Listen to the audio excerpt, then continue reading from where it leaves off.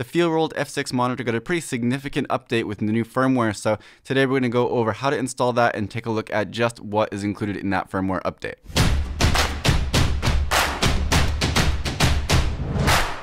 Hey, I'm Scott and welcome to the channel. If you're new here, please do consider subscribing if you like the content. We have all kinds of unboxings, tests, reviews, tutorials, anything photo and video related. So again, if you like the content, please do consider subscribing and hitting that bell icon to make sure that you get notifications when new content is uploaded. So like I said, the F6 Plus here got a pretty significant update, and that includes waveform, vector scope, image flip, 9-grid, and false color.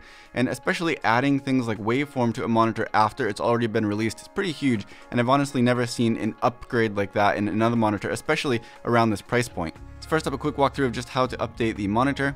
All you need to get started is an SD card, and they say on the website to format it to NTFS, but as a Mac user I couldn't do that, so I formatted it to FAT, and it seemed to work just fine. Download the firmware file from the website, and I will put a link to that in the video description, and don't do anything to it, just leave it as it is and copy that over to your SD card. With the monitor powered off, put the SD card in the bottom, turn the power on and go into the menu. Under the icon that looks like a little gear, you'll find a firmware upgrade section. Just click the arrow over to load that firmware update, and you will see a progress bar appear on screen. If you check the little light on the bottom of the screen, while it's flashing red and green, that means that it's updating the firmware, and then when it turns red, it means that the update is complete, and you can go ahead, remove the SD card, and turn the monitor back on.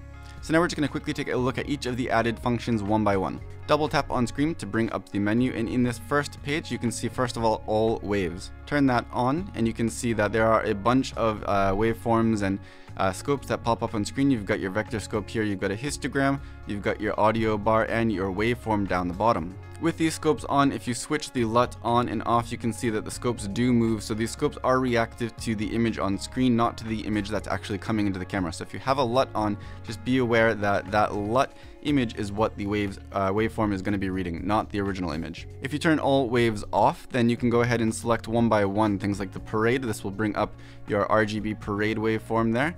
You can also do YUV. Then you can go over to Y, or you can turn it off.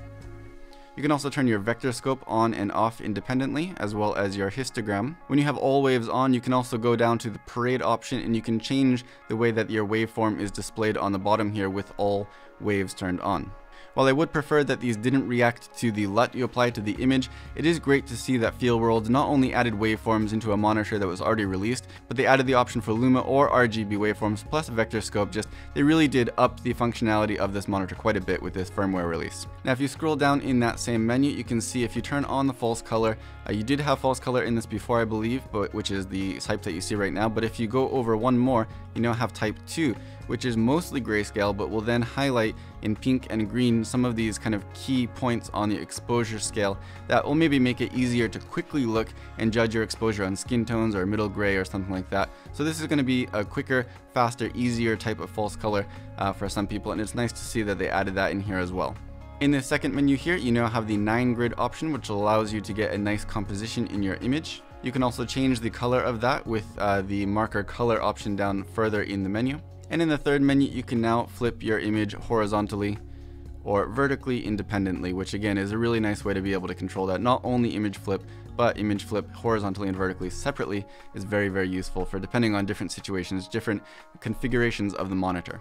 All of those things are of course accessible through the quick access menu down the bottom here, and if I want to change something, for example, if I want to change parade to, let's say, false color, you can just double tap it and it will let you scroll through some different options for those different buttons.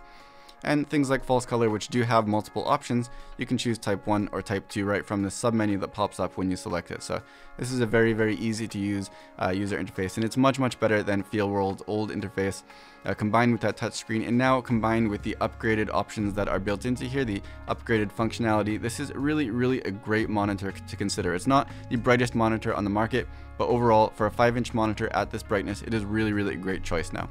So if you have any questions about this monitor itself or any of those new functions built into there or how to upgrade your monitor, let me know down below and I will do my best to get back to you. Otherwise, if you like this video, please do consider giving it a thumbs up, subscribing if you haven't already, and as always, thank you for watching.